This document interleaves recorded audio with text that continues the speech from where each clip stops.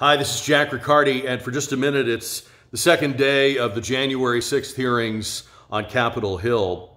It's been interesting to hear the rhetoric about what they are investigating in these hearings.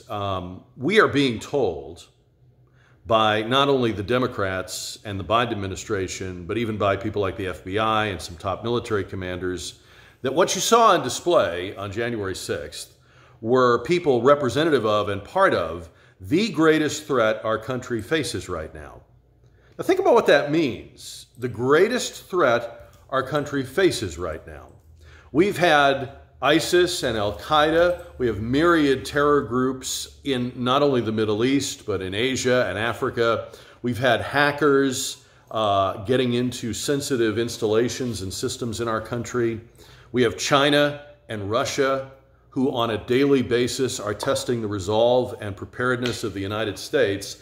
But Horn Guy is part of the greatest threat facing our country.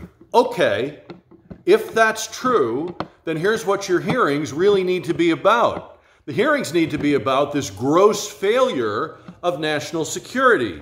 Did you infiltrate the plotters of January 6th? Did you know they were coming?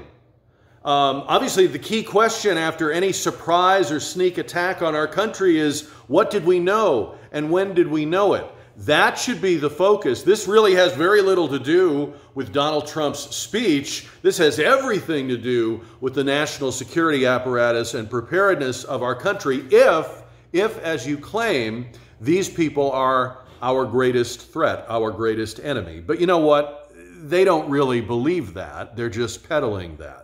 And here's how you know they don't believe that. The Department of Justice and the other charging agencies involved, to date, have not charged a single person with insurrection or a related charge. In fact, there have been very few even felony charges that people have been charged with or pled guilty to. There was one, for example, where a person pled guilty to the felony of interfering with an official function because the vote certification on January 6th was delayed from morning until evening as a result of the riot. But misdemeanors mostly, a few felonies, no insurrection charges. Now, I'm not saying that what happened was okay. It's far from okay. But stop lying about it. And if you believe what you're saying, start doing your job, which clearly you're not doing right now. We'll talk about it this afternoon between 4 and 7 on 550 and 107.1 KTSA. And our show is always on demand, available anytime on the Jack Riccardi page at ktsa.com.